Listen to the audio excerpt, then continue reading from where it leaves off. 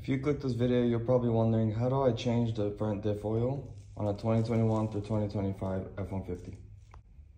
The things you'll need is gear oil. I went with 75W90 because I couldn't find the 75W85. RTV gasket maker, brake cleaner or degreaser, and a 1/2 inch SAE because the metric one does not fit snug on the bolts. I also forgot to mention that you will need a Teflon thread sealant for the front diff bolt. I will also be torquing down the front diff cover to its correct spec. Take off the bolts on the front diff cover. I already went ahead and did that.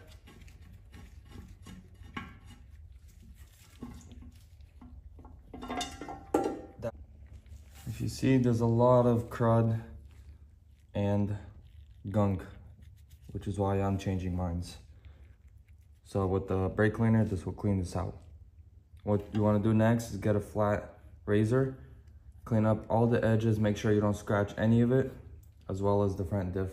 I'll make a couple passes, clean up all this extra RTV. That way it sits nice and flush when I put on the new RTV.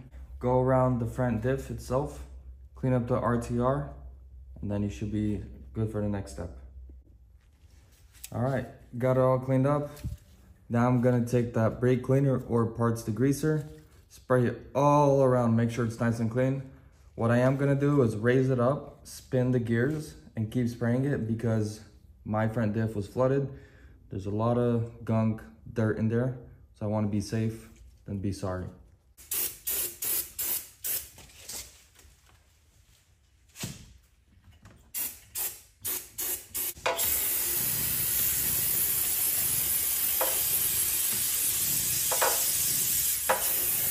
Make sure once you get it on, you have 15 minutes to put on the cover, or you have to put on another round of RTV before removing the other one.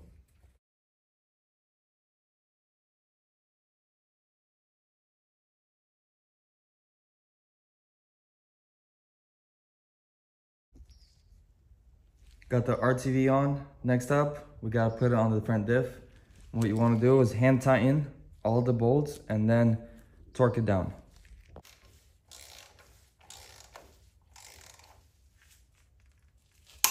Make sure you go in a crisscross pattern as well.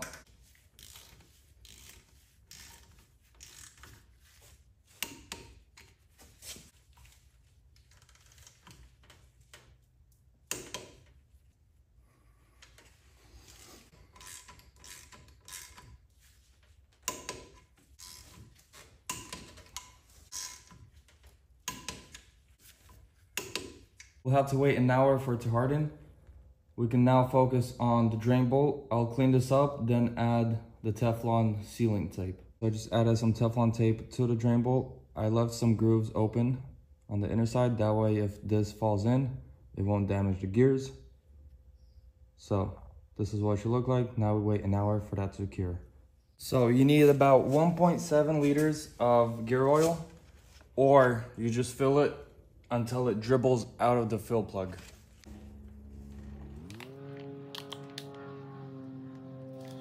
So once you see it spilling out, that's when it's time to put on your plug.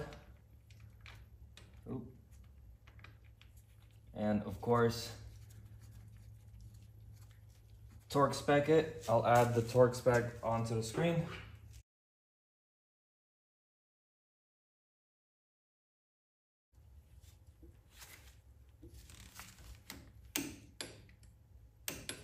Well, that's all for this video. Hope you guys found it useful. I know it's a lot different changing the gear oil on a car that actually has an engine, a cab, a fender, and all that jazz. But we did get this done. Hopefully you guys enjoyed it, found it useful. Let me know if there's anything I could have done better. That way I can help you guys more in the future. But that's all. Thank you.